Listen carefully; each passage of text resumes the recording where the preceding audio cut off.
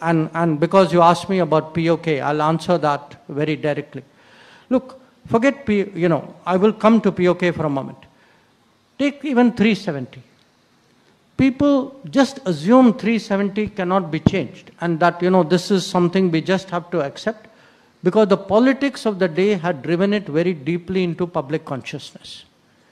Now we see, once we change it, then the entire ground situation changes. So all I can say with respect to POK, that there is a parliament resolution. Every political party of this country is committed to ensure POK, which is a part of India, returns to India. This actually is our national commitment. But I do want to say one thing.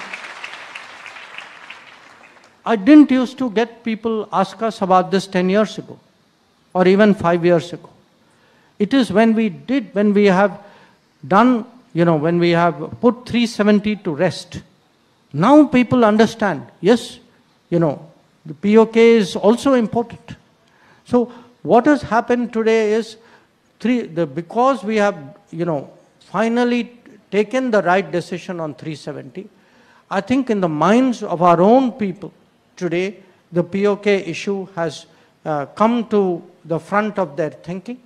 And as they say, before the first prerequisite for something happening is first it must be in your thoughts.